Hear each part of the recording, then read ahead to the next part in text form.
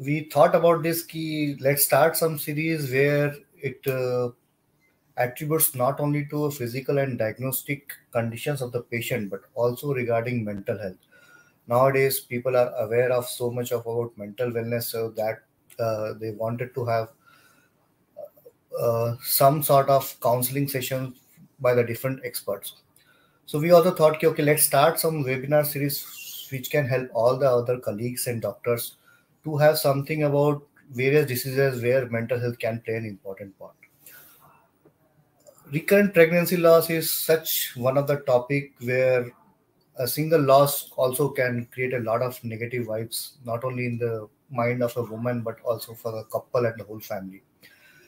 And let's believe this key today still most of the population resides in tier 2, tier 3 and the villages where a childless woman also considers as a social taboo or something like that. So before going ahead, I would like to introduce something about Medal Healthcare Limited, which has started the series. Let me share something about the company. So Medal Healthcare Private Limited is considered still as number one in radiological and pathological integrated system. So it's not only about pathology or radiology. We still find Medal is South India's largest integrated diagnostic person, where the services consist of both pathology and revenue with almost like 40 to 60% above. In addition to that, there are almost like 1 crore customers which are touched on an annual basis with the help of certain doctors and corporate tie-ups and other services. So mostly the pathological service consists of starting from routine CBC and urine analysis to till the higher and specialized and super specialized tests, including molecular biology and genetic testing.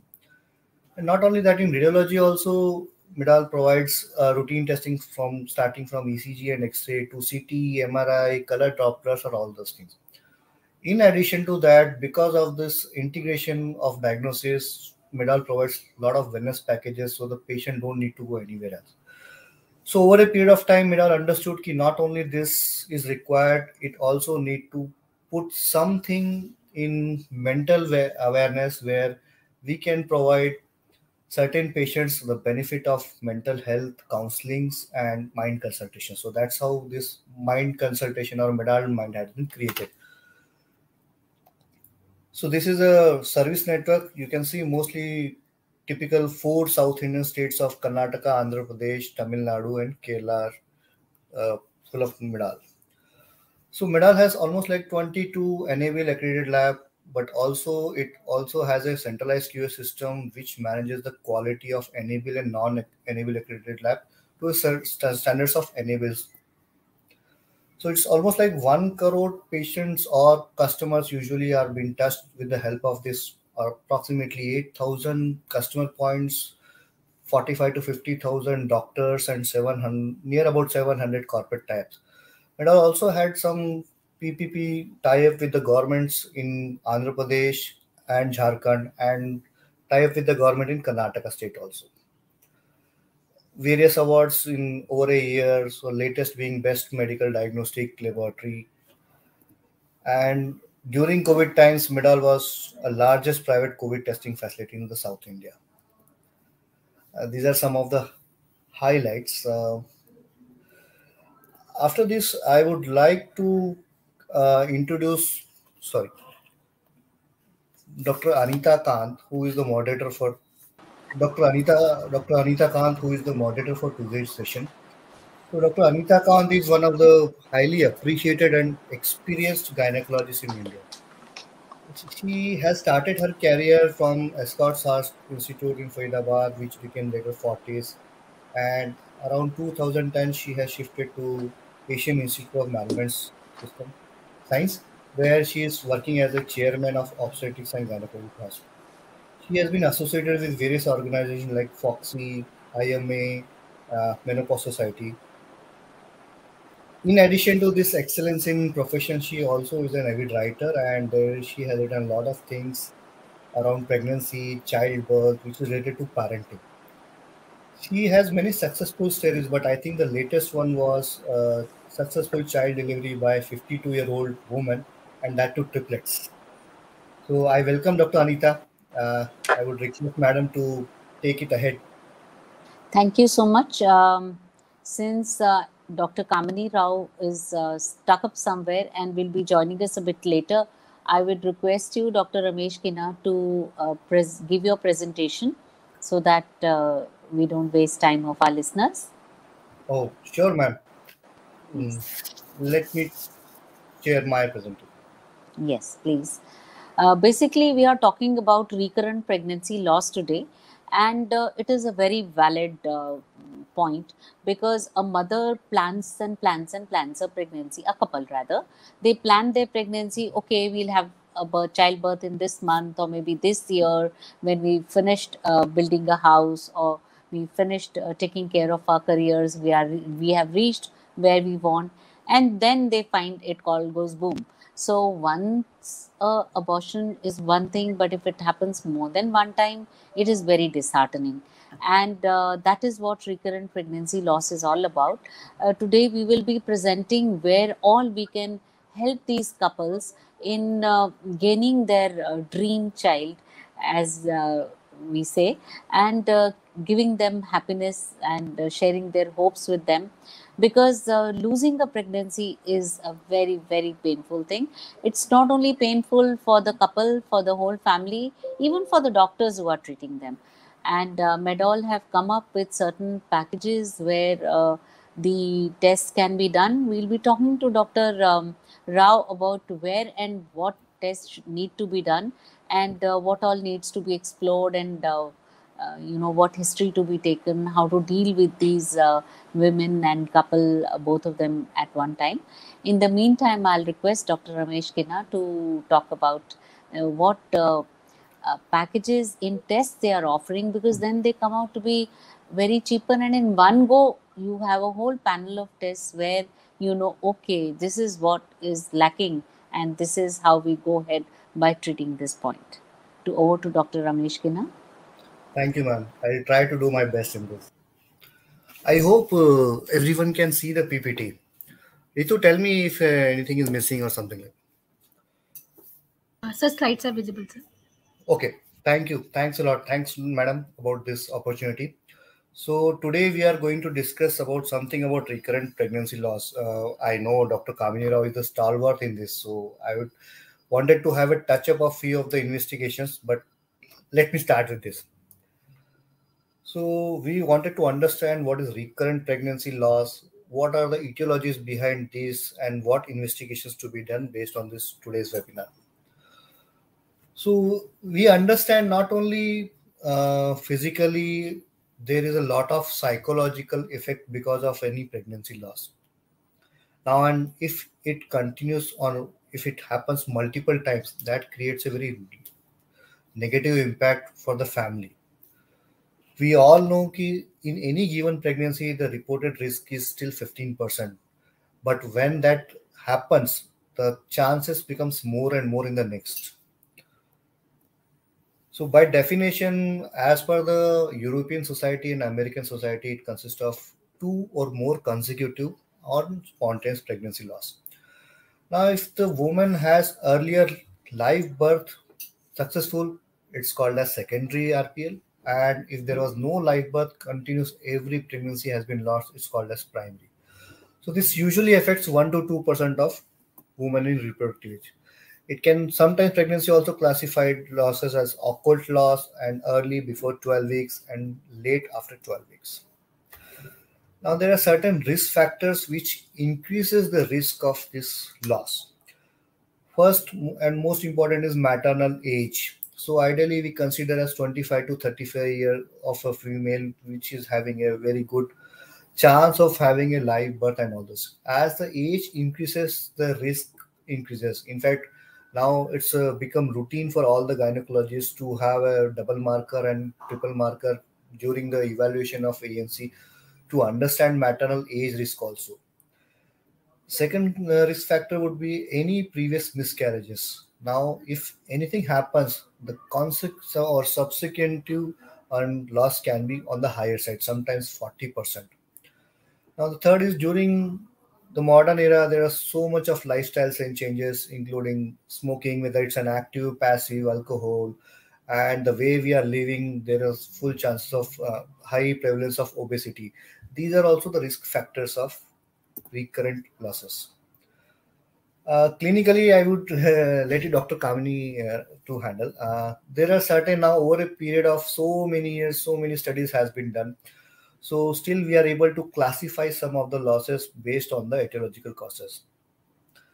So based on this and on the investigations which can be provided, there can be genetic causes either in the parents or in the fetus. We will come to that. Most important causes are autoimmune causes because they can be easily treatable.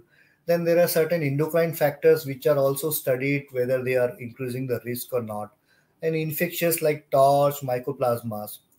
We have also come across during recent years about the thrombophilic disorders, which actually leads to venous thromboembolisms.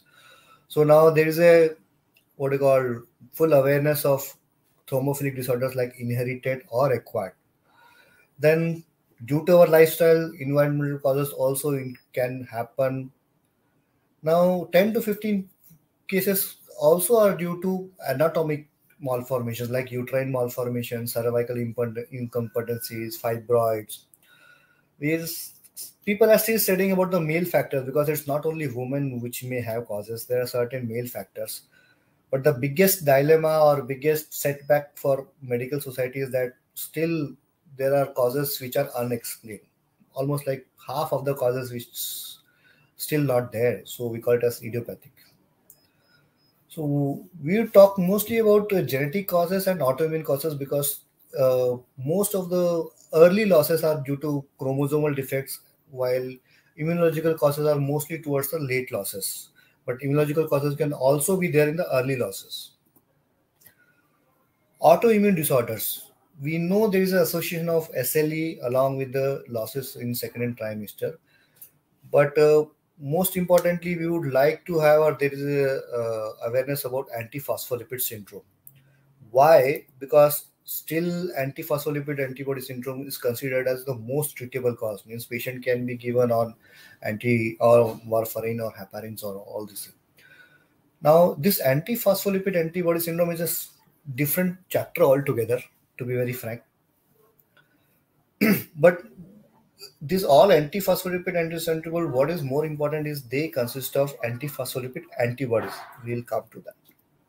So antiphospholipid is again primary if it is not associated with any other disorder, and secondary if it is associated with certain SLEs or drugs. Rare cases can have catastrophic where there is a high incidence of generalized thrombosis and mortality. So what are these antiphospholipid antibodies? So there are three types of antibodies, but they are actually not acting on phospholipids. They are acting on phospholipid binding proteins. So most prominent of antibodies is IgG, but IgM and IgA is also there. The dilemma comes because it is also seen in 5 to 15% of normal population. These are the just pathogenic mechanism where they can either induce fibrinolysis inhibition, but in RPL they can also do a reduction of proliferation in trophoblastic cells. So these are the three important, most common important antibodies of antiphospholipid syndrome. Lupus anticoagulant. Maybe 5 years back we were doing like once a week test. Now it's a very routine test because many patients come for that. Second is anticardiolipin and anti-beta-2 glycoprotein antibodies. Both can be done by ELISA and done on serum, while lupus anticoagulant is done on plasma. So there are other antibodies like phosphatidylserine, inositol, and choline. Out of all these antibodies, still lupus anticoagulant antibody test is considered the strongest indicator for adverse reactions. And there are many types of tests for identifying lupus anticoagulant, like a prolonged APTT, kaolin clotting time. But most sensitive and specific test still we consider is DRVVT, that is dilute Russell's Viper Venom time. But of all these tests, no test is 100% sensitive or specific. So we have to understand that different tests can be done to identify this really. There's something about DRVVT which we do in a routine laboratory. So it's actually in vitro ability to induce thrombosis. It's not an easy test. It consists of three parts. First, we do a screening test where the clotting time is measured. If it is on the higher side, then we do a confirmation test by adding more and more phospholipid-rich DRVV reagent. And there is also mixing studies. Then there is a calculation of a normalized ratio by calculation of screening and confirmation. So if this normalized ratio is more than 1.2, we consider as LA detected. Why mixing studies is important in this case also? Because there can be some factor deficiencies or inhibitors which can alter the results. So mixing studies help us to understand whether their particular factor is deficient or inhibitors or it's really LA present. This is just principle of DRVV test where we do a screening test in which clotting time becomes prolonged. And when it is corrected by confirmatory reagent, then we call it as LA is present. Still, diagnosis of this is challenge because titers are very fluctuating. Different laboratories will have different standardization. Different instruments will also have different standardizations. And most important in all these tests are pre-analytical variables, because these tests are heavily dependent on separation of plasma from the sample, then storage and transport temperature of the sample, which can alter the result. Still, one clinical and one laboratory criteria is used to identify for APLA. I would let clinical criteria for Madam. For laboratory criteria, again, there are three types of antibodies. Lupus anticoagulant is more specific, but anticardiolipin antibody is more sensitive. But to diagnose, we call it, to diagnose it as a positive test, either of these three tests should come positive 12 weeks apart. And not only that, in cases of antibodies like anticardiolipin or anti-beta-2 glycoprotein, their test result should be on the medium or higher side. It's not just in the above normal range. Now let's come to genetic factors. Genetic factors can be both from the parents or from the fetus. So in parents, usually it's found as structural chromosome abnormality like Robertsonian translocation. And in embryo, it can be monosomy or trisomy. So genetic test can be done currently by two types, karyotyping by G banding or FISH.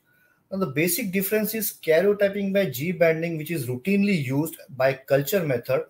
Almost all chromosomes can be identified, but only up to 20 cells can be screened, and it has a limitation of high amount of maternal contamination, which can give erroneous results.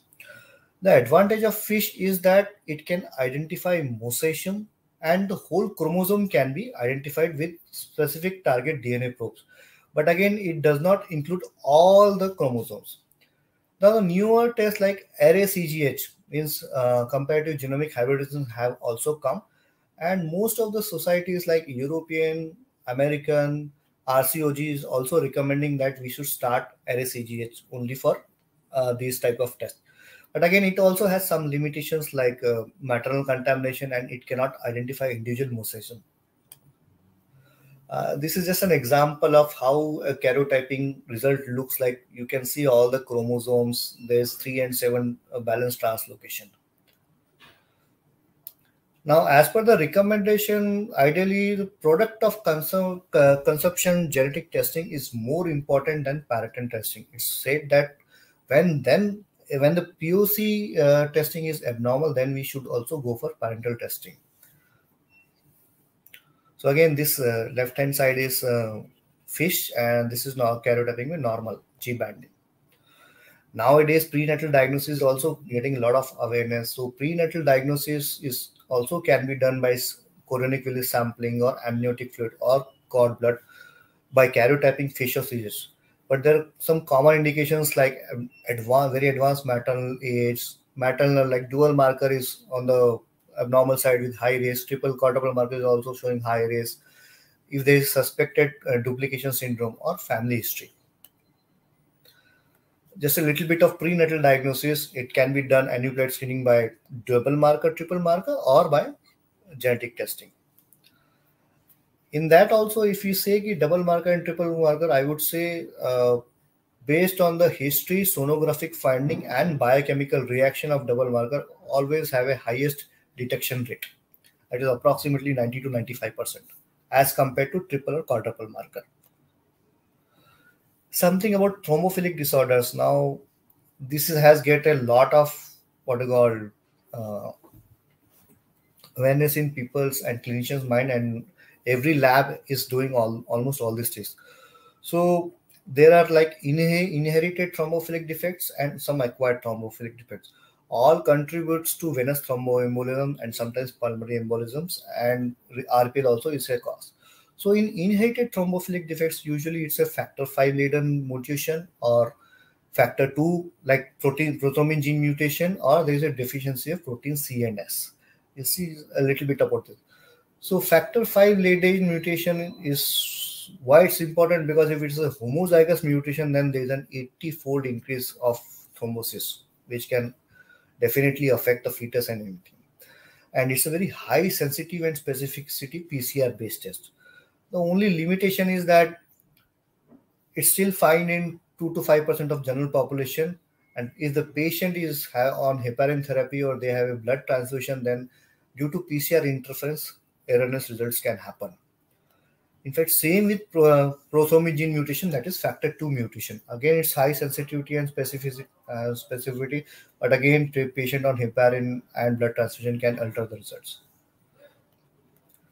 So protein C and S deficiency is also present in almost 2% of general population. They are less common associated with RPLs or recurrent pregnancy loss, but when they are present, they have a strong association. So this is also done on plasma samples. Now, apart from this, let's come to some endocrine factors. Various studies has been done to find an increased risk of association for pregnancy loss with various disorders. So few of the conditions we can discuss. In that, hypothyroidism is one of the important cause, and that too subclinical hypothyroidism. Now there is general awareness if the TFT or thyroid function test is within normal limits, but if the TSH is more than 2.5, any clinician should think about subclinical hypothyroidism and treat accordingly. In addition to that, it's seen in RPL cases, patients usually have high level of anti-thyroid peroxidase antibody, anti-TPOs than anti-TGs. So that's also an independent marker for increased risk. Diabetes mellitus, if it is controlled, it's said no risk, further risk of miscarriages. But yes, if it is poorly controlled, then there is an increased risk. So this can be done by or can be identified by high blood glucose level and high HbA1c level in the first trimester only. And these women usually have high HOMA insulin resistance, so that will always be on the higher side. So these tests also can be understand to find insulin resistance. Polycystic ovarian disease also in some cases it has been identified as a risk factor. So basic because of excessive production of androgens. So there is panel of polycystic ovarian syndrome in most of the laboratories, and it also consists of increased testosterone, SHBG, and free androgen index. There are many studies which also find out luteal phase deficiency because of lower progesterone level. So secretory endometrium doesn't get proper. But this diagnosis is difficult because you have to have very timely endometrial biopsy. So currently people are using progesterone, low progesterone levels to find out in 3 different samples and then addition of those. Hyperprolactinemia is also known as one of the, so if we have to go to suspect hyperprolactinemia, definitely prolactin needs to be done. Homocystinemia, increased homocysteine also is considered as risk factor for thromboembolism, but in few of the studies. Many people have already studied for ANAs because it's most of the time it's autoimmune, so ANA has been studied, but not much significant association was found with these tests. Infections, usually, yes, nowadays, infection or TORCH screening is almost a part of the antenatal screening because they are associated with recurrent abortion, IUGR, malformations. But not only TORCH, certain cases, certain organisms like Listeria, Mycoplasma are actually uh, associated with the increases, but their role is very less clear. Now, for these, there are different types of tests available like PCR, antibody screening like IgM, IgG. Important is avidity screening. Let's understand this word. So basically, for this TOR screening, presence of IgM antibody or we forget normally four-fold rise in IgG titers. It indicates a recent infection. Only IgG does not indicate any recent infection. But if there's a uh, misunderstanding of the report or how to interpret this, we usually should do an IgG avidity test also. So if the avidity IgG is low, then it which indicates recent infection. But if the avidity is on the higher side, then we can consider as past infection. The problem is that most of the infections are only subclinical. So sometimes it's become difficult to interpret. Male factors are also being studied along, and most of this is found due to excessive or very sedentary or unhealthy lifestyles. There can be sperm damage by oxidative stress. So there are tests which are available to understand the DNA fragmentation of sperm, like sperm chromatin dispersion analysis or structural assay or tunnel tests. So now 10 to 15% cases are due to anatomic factors. Most of the cases are due to congenital uterine malformations, most prominent like septate uterus. In addition to that, bicornate or eucornate uterus. There can be other conditions like fibroids, polyps, chronic endometritis, sometimes cervical incompetence.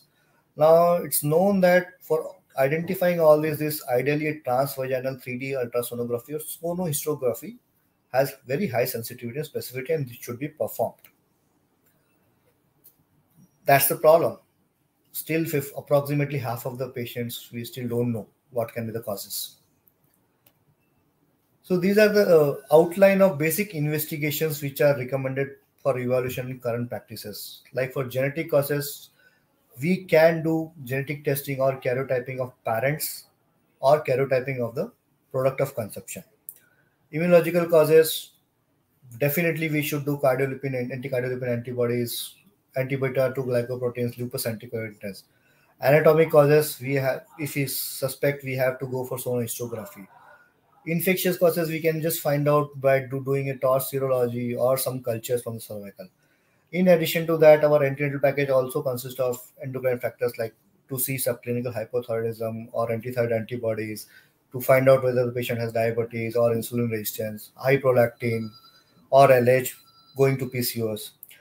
In addition to this, also now for to evaluate thrombophilic disorders, we have to do protein CNS activity, factor 5 and factor 2 mutations. So this is a generalized picture. There is a guideline from Royal College, American Society, European Society. So recently in October 2020, Papa et al. Has come from proposed a new recommendation. In this, they also say ki, okay, the first for genetic testing, ideal is first we have should do on a product of conception, and if it is found abnormal, then parental testing should also be done. For you, anatomical, definitely 3D ultrasound and sonohistography should be done. Antiphospholipid antibodies are also recommended in all the studies, and you proposed also specifically for three: anticardiolipin and lupus anticoagulant and beta 2 glycoprotein. Thyroid function also to find out or evaluate subclinical hypothyroidism, TSH is definitely required, and TPO is also being done. To find out hyperprolactinemia, prolactin is also recommended, and to find out diabetes mellitus, first trimester HbA1c is also recommended. Now, protein C, protein, these are new tests, but if we suspect a strong family history or personal history of, or there's a history of thrombosis, they should also do like protein C, protein S, and apart from this, other tests are not recommended, but yes, we can actually prescribe those tests based on the clinical judgment and history of the patients. Thank you. But I would like to share one more thing which most of the people forget is this. This is generalized list of those tests which we have discussed where what is the methodology. Most important because there are two tests here in lupus anticoagulant and protein CNS which consist of plasma, and these need to be done in frozen plasma. So there are a lot of pre-analytical issues which clinicians should also know, and my laboratory colleagues should also understand and interpret in a manner. Okay, thank you all. Thank you, Dr. Ramesh. You really put in a comprehensive of all the tests that need to be done by a clinician while investigating a patient of whether it's recurrent abortion or even a single abortion. You have beautifully consolidated the whole presentation. I would like to welcome Dr. Kamini Rao. Thank you, Medol Diagnostics, for giving me this opportunity, and for IJCP for kindly hosting this program. And it is my pleasure to take on a difficult subject like recurrent pregnancy loss. I say difficult because we don't have a single answer to this problem clinically or biochemically or radiologically. And I think this is going to be an enigma at the start of my lecture, and I hope I can make this enigma less confusing and with more consensus at the end of my talk. But I would like to tell you that I don't have any magic solutions. But let's start at the very beginning and looking at what the definitions are. Eshrey says that more than two pregnancy losses, or even equal to two pregnancy losses, which includes biochemical pregnancies and pregnancies of unknown location. Pregnancy loss is used as a general term, and early pregnancy loss, the first trimester pregnancy loss and second trimester pregnancy loss when gestation specific reference is needed. However, when we look at the RCOG, they just categorically say 3 or more consecutive, that's the word, consecutive, one after the other pregnancy losses. But the American College say something different. That is, 2 or more pregnancy losses confirmed by ultrasound or histology, not necessarily consecutive. So, if we have to look at the incidence here, recurrent, that means one after the other, repetitive, recurrent pregnancy loss occurs in 1 to 3% of all couples trying to conceive. The risk of pregnancy loss increases with each loss from even as much as 11% and can go in as far as nulligravida to as much as 40% after 3 consecutive pregnancy losses. That means almost 2 out of 5, and that's quite a lot. And that is after 3 pregnancy losses. But the prognosis worsens with the increasing maternal age. The incidence of recurrent pregnancy loss is higher among the infertile women. Now, this is something that one needs to understand. It's not only a physical component, but the psychological impact. It's mind over matter. If it doesn't matter, then it won't mind, but it does mind. And therefore, what is the psychological impact? Pregnancy loss is a significant negative life event, and such recurring events may intensify the grief experienced and a sense of personal failure. Childless couples and women may face discrimination, stigma, and ostracism. Therefore, appropriate support should be offered to reduce the associated psychological burden. couples want the medical team to know their obstetric history and to provide compassionate care, show understanding, take them seriously, and show empathy. And clear information about the cause of miscarriage, the likelihood of recurrence, the tests required, and treatment that could prevent a recurrence. Therefore, studies have most focused on women, so there is a need for studies on the emotional impact of recurrence in pregnancy losses on men too. So, what could be the risk factors? The one important risk factors that we are not so familiar with are the genetic factors. The structural chromosomal anomalies are seen in approximately 2 to 5% of recurrent miscarriages. Most common, balanced reciprocal or Robertsonian translocations. Others include chromosomal inversions, insertions, and mosaicism.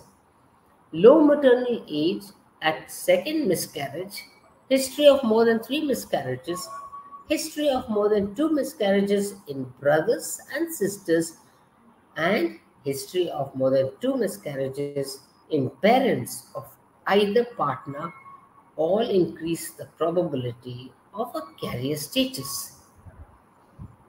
But we can't forget the epidemiological factors or the thrombophilias. When we talk of epidemiological factors, we have to look at the advanced maternal age, and that would be above 35 years of age, and the number of previous miscarriages and advanced paternal age of more than 40 years. And looking at the lifestyle habits, such as maternal smoking, alcohol consumption of more than 5 units per week throughout pregnancy, or over 3 per week in the first trimester. Caffeine consumption, and that's coffee, 3 to 5 cups per day, and obesity, illicit drug use like cocaine. What about thrombophilias? Acquired thrombophilias, antiphospholipid syndrome, hyperhomocystinemia, acquired protein C resistance, inherited thrombophilias, antithrombo 3, protein C deficiencies, protein S deficiency, and factor V Leiden, prothrombin gene mutation, common and weakly thrombogenic. What is antiphospholipid syndrome? It is almost accounting for a fifth of these thrombotic episodes. Yes, dear friends, yes, it is a fifth of cases. Most important treatable cause of recurrent miscarriage. Recurrent fetal loss typically occurs in the second trimester and may occur at any stage of pregnancy. Only 10 to 15% of women are antiphospholipid antibody positive. The probability of finding APL in prenatal exams is less than 2%. So, what can be an antiphospholipid syndrome diagnostic criteria? At least one clinical criterion, that is, either a previous thrombotic event or gestational morbidity, and at least one laboratory criterion confirmed positive APL at more than 2 separate time points with a 12-week minimum interval. On my right hand, you have a table which will suggest to you the international consensus classification criteria for the antiphospholipid syndrome, and that is the APS. This has been as recent as the fertility sterility of 2012. Now looking at more of the anatomical factors for the recurrent pregnancy loss are the uterine factors, and that could be in the form of abnormal uterine anatomy, in the form of congenital and malformations, septate uterus, double uteri, arcuate uterus, acquired anomalies like fibromas, uterine polyps, intrauterine adhesions. Women with septate uteri are more likely to miscarry in the first trimester, while those with an arcuate uteri have more second trimester miscarriage. Cervical incompetents are more likely to have a second trimester miscarriage preceding a spontaneous rupture of membranes or a painless cervical dilatation. The lining of the uterus, which we call as an endometrium, gives an impairment in the endometrial quality and may affect implantation and placentation, impaired proper embryo development, miscarriage, and recurrent pregnancy loss. Chronic endometritis in 10 to 15% of the infertile women and 40% of endometrial cases. Looking at the hormonal and metabolic factors, hypothyroidism, antithyroid peroxidase antibodies, Hashimoto's thyroiditis are at-risk factors. Treated thyroid dysfunction is not a risk factor for recurrent miscarriage, but uncontrolled diabetes is a risk factor. Hyperprolactinemia may be associated with recurrent miscarriage, and that loss is because of the alterations in the hypothalamic pituitary ovarian axis and impaired folliculogenesis and oocyte maturation and or a short luteal phase. What about the infections? I'm sure you know there are infections in terms of bacterial infections, protozoal infections, viral infections, and whatnot. But that would account for almost 0.5 to 5%. Infections include Listeria monocytogenes, toxoplasmosis, rubella, herpes, measles, cytomegalovirus, coccidiovirus, mycoplasma, ureaplasma, chlamydia, and trachomatis. As most of these infections are isolated events, there is apparently limited role for infections as an etiological factor in recurrent pregnancy loss.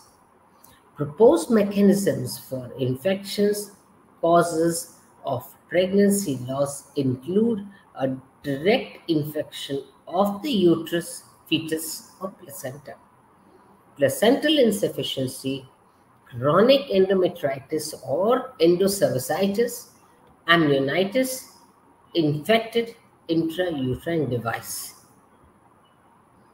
But so far, we have been talking only about the female factors. Please understand that it can also have male factors.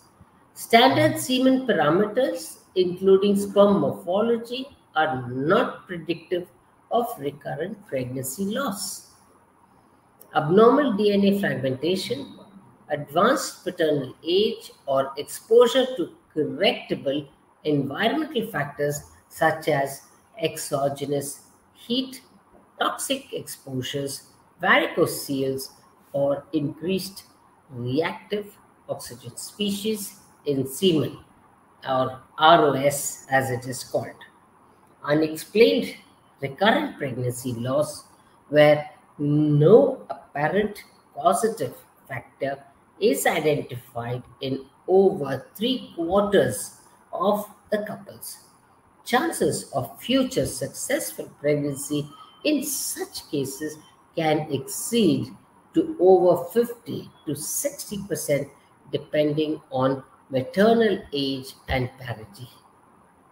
So when we actually look at the diagnostic evaluation, one has to understand, can we identify the underlying treatable condition to try to improve outcomes. History taking is important. Previous obstetric history of any preterm birth, gestational age, bleeding tendencies have to be emphasized and has to be recorded. Physical examination, general physical assessment, including examination for signs of endocrinopathy, is extremely important. So also pelvic organ abnormalities, uterine malformations, and cervical lacerations. In all this humdrum, we always forget the mind of that particular couple.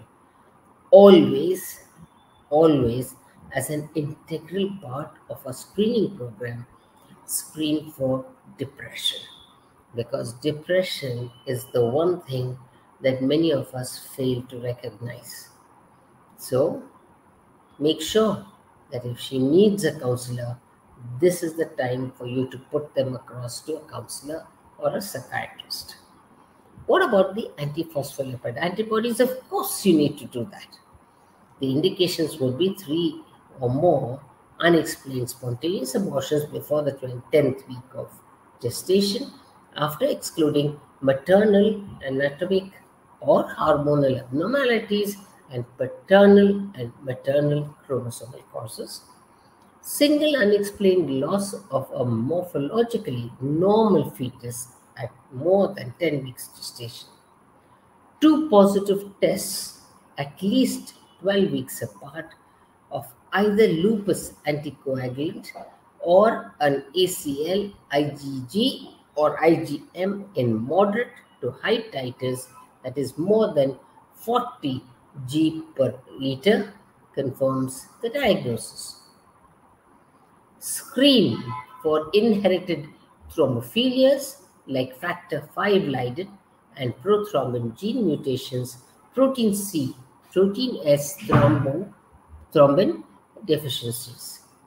If personal history of venous thromboembolism due to non-recurrent risk factors, example surgery, or a first-degree relative with a known suspected high-risk thrombophilia, women with any unexplained stillbirth and more than a second trimester loss, uterine factors, then hysteroscopy, laparoscopy, MRI, and a 3D ultrasound, transvaginal or transabdominal ultrasound, sonohysteroscopy, and hysterosalpingography may be warranted. Abnormal chromosomes, while chromosomal analysis of both father and mother is mandatory. Abnormal embryonic karyotype, chromosome analysis of the products of conception, and endocrine abnormalities requires testing for diabetes, thyroid functions, and prolactin, metabolic syndrome, PCOS, as suggested by the history and physical examination. The torch screening, however, has been very controversial, and perhaps in the 90s and late 80s, it had been very rampant to test all these people for torch. However, now, unless there is anything specific to test, I don't think that torch infection has any role at this point of time to test. And when it is tested, it has to be very specific in cases of toxoplasmosis, because most of the women girls are being given vaccination for rubella, and so they are always vaccinated for rubella, so it's unlikely that they'll have it. And most of the ones that have herpes are not likely to respond with the early miscarriages. Infections caused by torch agents in women are usually asymptomatic and chronic. Torch infections are associated with recurrent abortions, IUGR, IUD, preterm labor, early neonatal death, and congenital malformations. However, previous history of pregnancy wastages and positive serological tests during the current pregnancy helps to reduce adverse fetal outcome.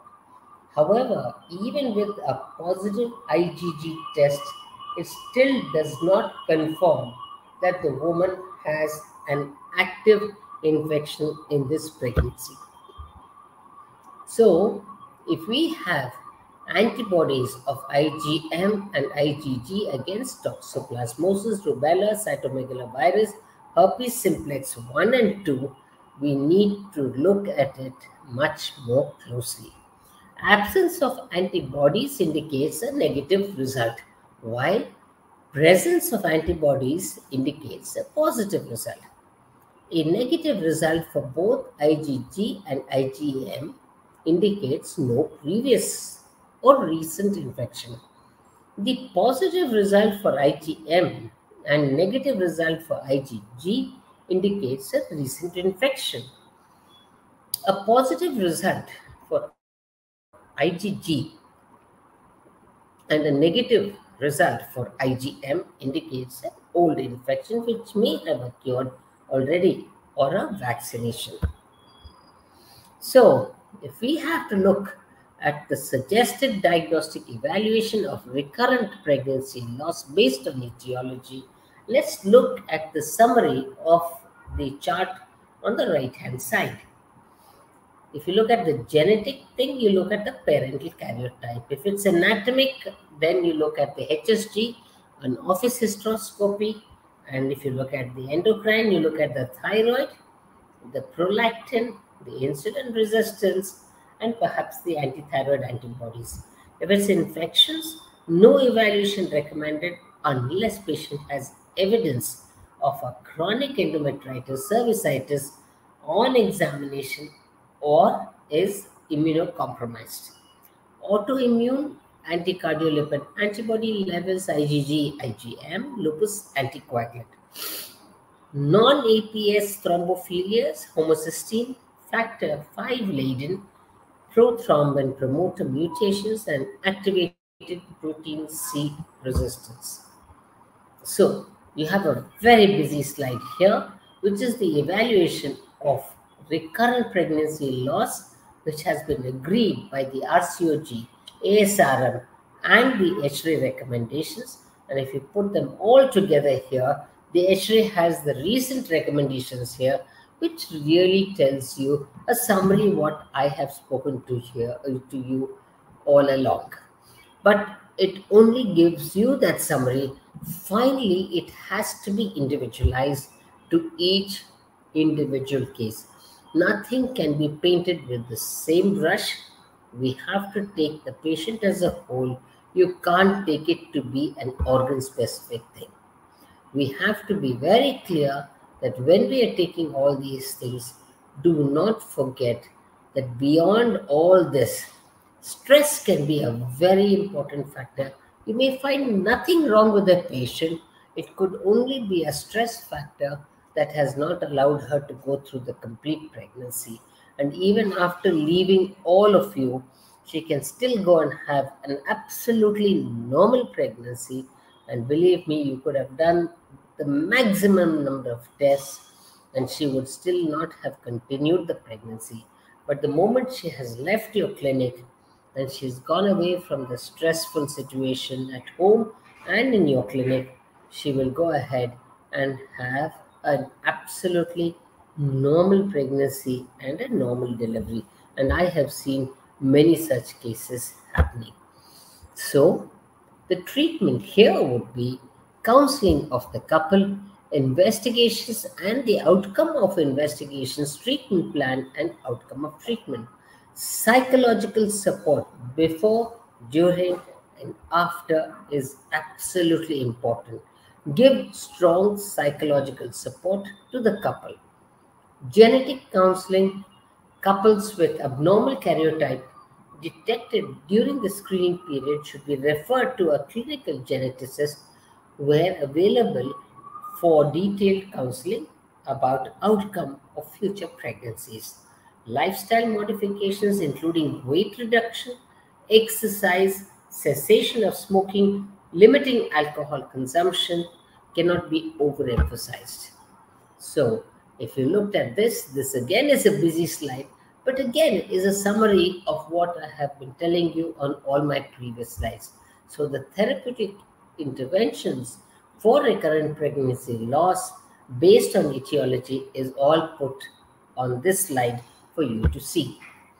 So this is again a continuation in the treatment of recurrent pregnancy loss, comparison of all the guidelines that you have from the HRA, from the ASRM, and the RCOG, and all other guidelines.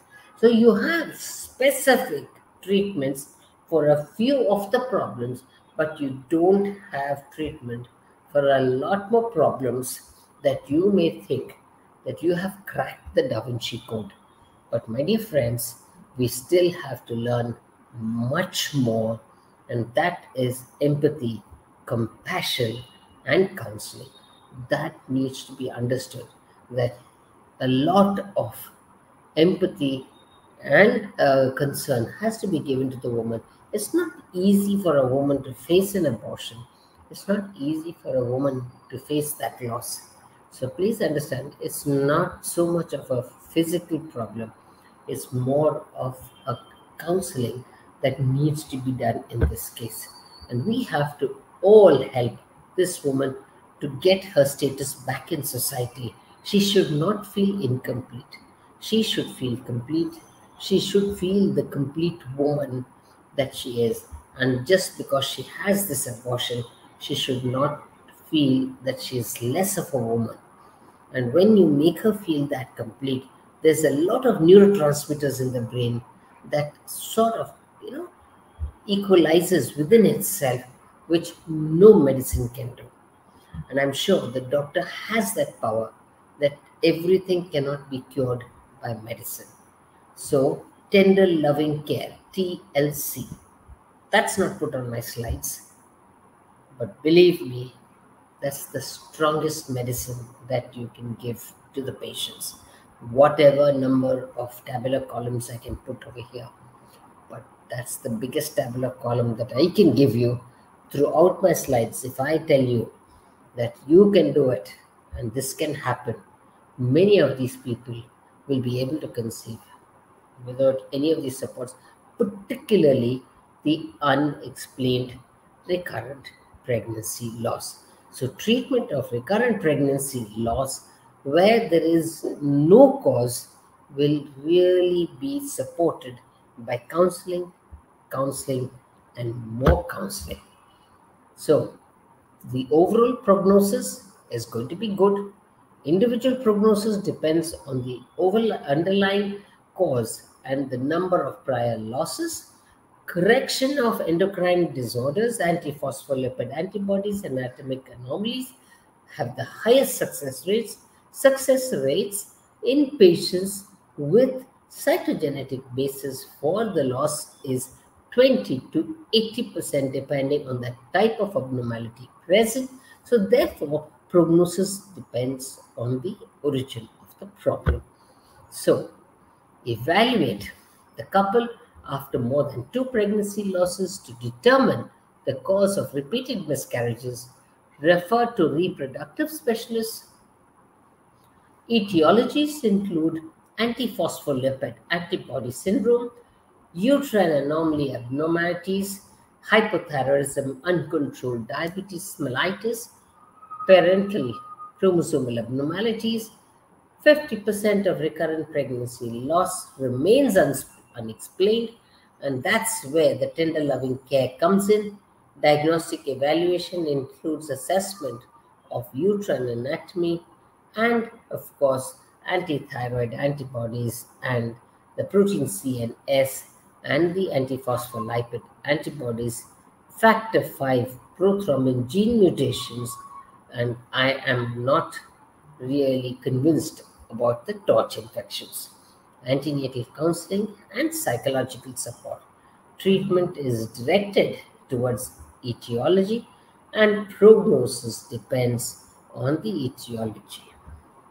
So, in my final slide, I would like to tell you that if you are able to look at the patient as a whole, as a mind and body, and not look at her as a uterus and a pair of ovaries, I think I would have been successful in convincing you people that my lecture today on recurrent pregnancy loss was extremely worth it. Thank you very much. And most of them have been answered during the talks presented, Dr. Kamini's talk and Dr. Ramesh's talk also. But there is one question which I would like to be answered. Is there any association of stress with recurrent pregnancy loss? Work related stress or job or home related stress for a woman which can lead to recurrent pregnancy loss? Can you answer? Can I talk? Yes, ma'am, we can hear you. Okay. Well, the question was stress, and Yes. I fully agree with you that how do you define stress? And there are very many parameters that have actually been laid out on how you grade it. But it depends on different individuals on how they handle stress. But nevertheless, the overarching factor that stress is a very important factor in recurrent pregnancy loss.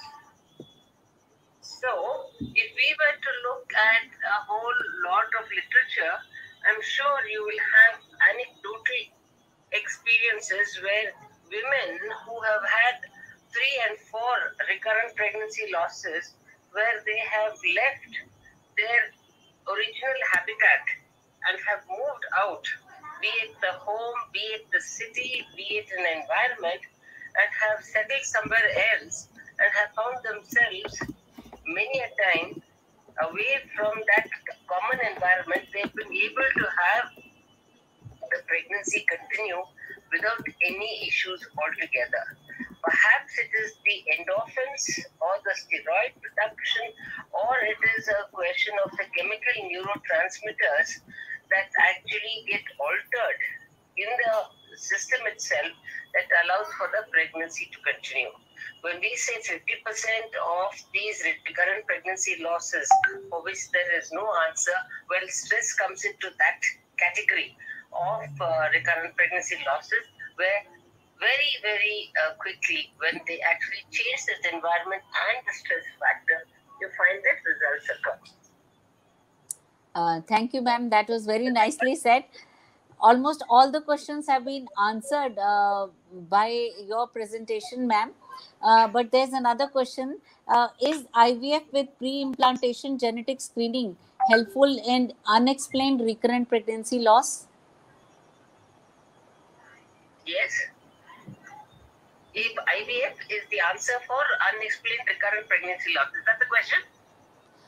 No. Is it the answer for, yes, unexplained recurrent pregnancy loss? And PIGD screening they are talking about. No. No. If IVF is done, it should be followed with some kind of PGT, or it should be followed also with, say, for example, ERA, because without that, just doing for an unexplained pregnancy loss, you have to explain something with IVF.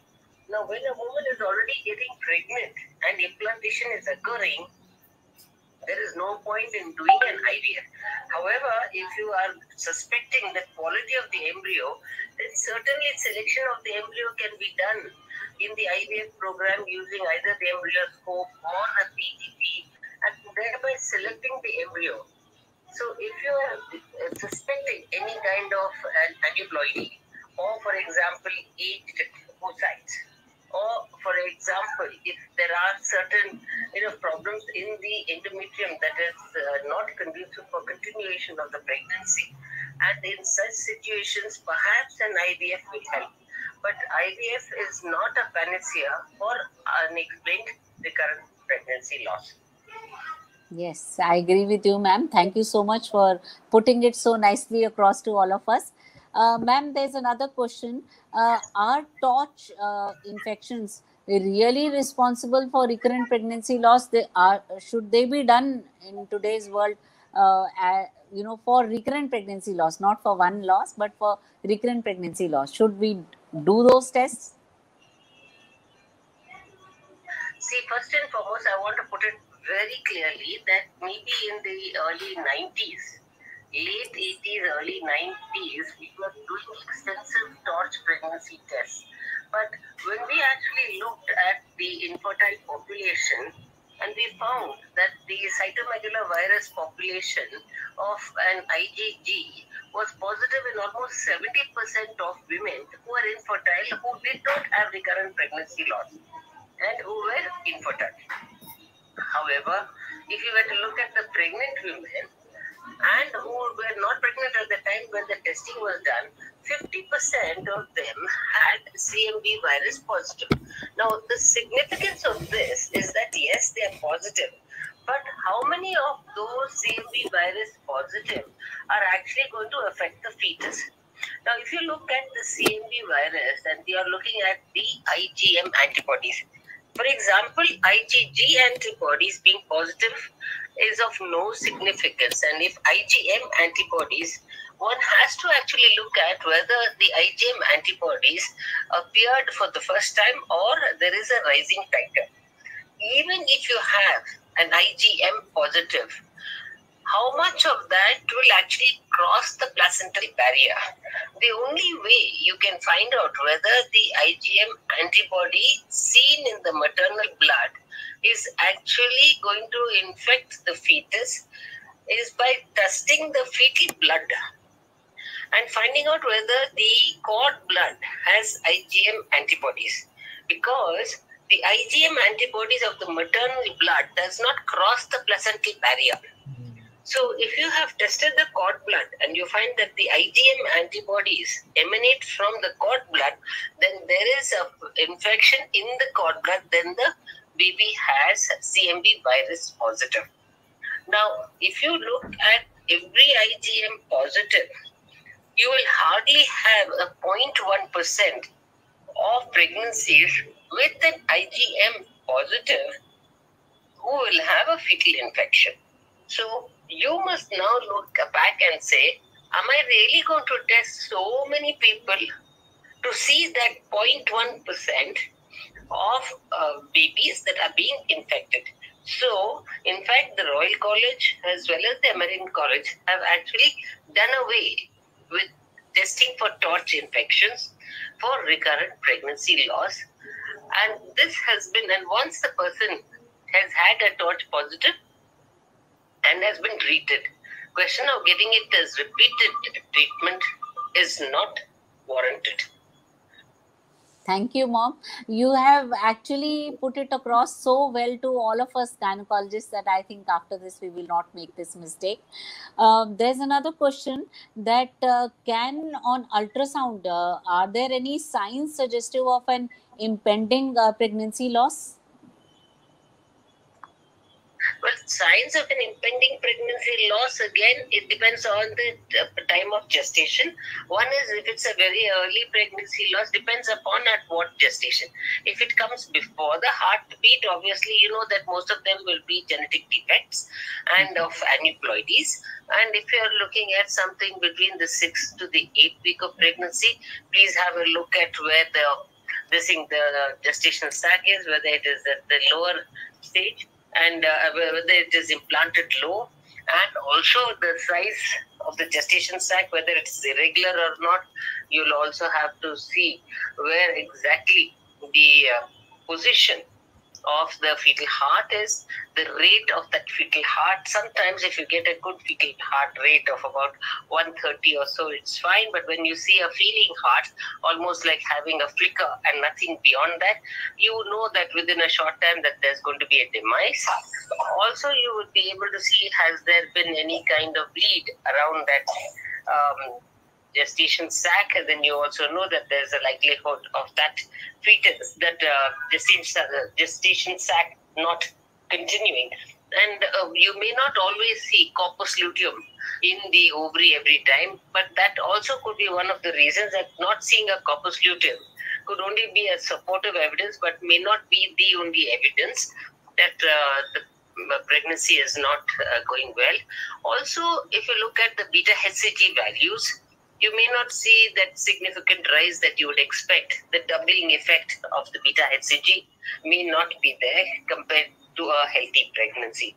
So these are some of the things that you will be able to see on ultrasound as well as the biochemical parameters. Thank you, ma'am. Thank you for joining us amid so much of busy schedule of yours. I know you were busy somewhere, and I took over your presentation and shared it with people. It was a real good presentation, I must say. Thank you, ma'am. You did a wonderful job. Thank you very much, and I'm very sorry about this. No, I understand you must have been busy. But I don't understand, but I'm very happy that I got a chance to talk to the viewers. Maybe sometime I would get a chance to repeat this at some other stage. I think I'll tell Medall people to arrange another one with you, actually talking to the people. And I think Dr. Ramesh is smiling. He will do it. Thank you, Dr. Ramesh. Yes. Yeah. Thank you, Medall. Thank you. One point Yes, please. One point I wanted to add on this. Now, there are so many causes and so many tests involved. So you talked about some packages early in the day which is useful for the patient. So I wanted to emphasize, yes, there are packages, some lab called as thrombophilia, some called as thrombocheck, some called as BOS, some called as RPL packages. But yes, we also have like packages, package 1, package 2, package 3, based on the number of tests. Like in all these tests, lupus anticoagulants, cardiolipin antibodies are there along with protein C, protein S, and then the more you go, factor 5 latent mutation, factor 2. So there are packages available. Antithrombin 3. Yeah. Antithrombin 3. All costly. Yeah. So all those are available just for the benefit of the patients. Yes, definitely. But yes, making packages by companies is really helping us because, while listing it down, you may miss out something. And if we can give some financial help to the patient, they'll really appreciate it. What does ma'am has to say about it, Dr. Kamini, please? I do not believe in these packages because packages are created by these companies. I would like to look at the individuals and select what is the tests I would like to do. Yes. And I would like those tests being done because every individual is unique. And for example, if I wanted to do a protein C and a protein S, and when you start saying I want protein C, protein S, and they do the entire thrombophilia profile, you see the problem here is the cost factors also. One has to look at the cost factor because once you do a thrombophilia profile, there is such a big hole in the pocket for the patient. Yes. You have to be very clear, and sometimes you may have to repeat. And this is where I find that clinical medicine has to take precedence over the biochemistry and the these kind of parameters.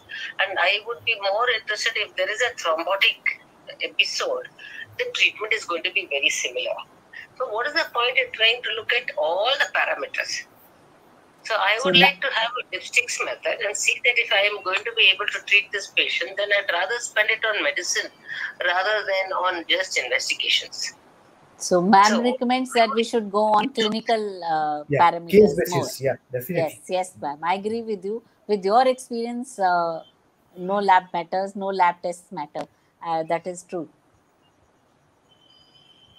Yes, I wouldn't want to do because many times they'll say whole body scan or they'll say whole body test, etc. Who wants whole body test? I mean, you may do a marketing gimmick, but that may not be required for the patient. Yes, I agree with you. Isn't it? Yes, ma'am, I agree with you. So totally I am agree a with you. believer is only because I make sure that I want to give what the patient deserves. Rather than say you take one and then you get 3 free, and actually nothing comes free. Nothing comes free. They're all hidden costs. Yes. So, if there's nothing else, I'd like to conclude this meeting by first and foremost, and maximum thanks to Dr. Kamini for joining us amidst a busy schedule. Thanks to Bedol and Dr. Ramesh, and Namaste from KK Med Talks, and hope to see you soon. Good night. Thanks a lot, ma'am. Thanks a lot. Thanks. Thank you.